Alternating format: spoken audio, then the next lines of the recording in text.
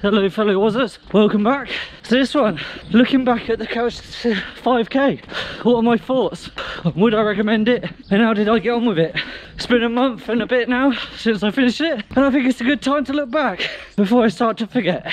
You know, a lot going on and all that. So, let's get into this one, shall we? So the Couch to 5k, I did find it rather good, to be honest. It broke it up into intervals that were easy for me to manage. I didn't have to jump straight into it. I could get into it slowly, with the first one being a 60-second run, 90-second walk in, those sorts of things. And it builds up over time. And then you do your 20-minute run, and then it takes you back down to 15 minutes with walking intervals, and just builds you up slowly and gets your muscles used to it.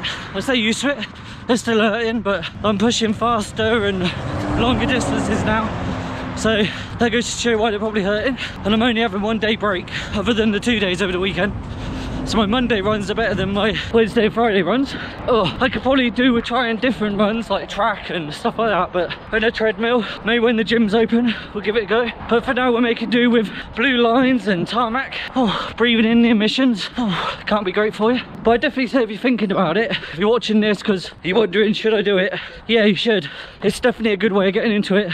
Pick someone you like. There's multiple different characters to choose from, to listen to basically in your ear, and choose the one that suits you. They have comics on there that have run before in a professional manner, and other people from normal walks of life. So choose who suits you and will help you progress. And maybe that first run you didn't like them, so change, go for someone else on your next run, or on every run try someone new. Then that way gives you a bit of variety. But either way, picking up the phone, picking up the headset, picking up the trainers, whacking them on and just going for it is what counts most. So I'd definitely give it a go. I'll catch you in the next one, guys.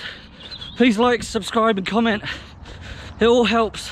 Oh, here's a bit of running for you as an outro. Peace. Seize the day, guys.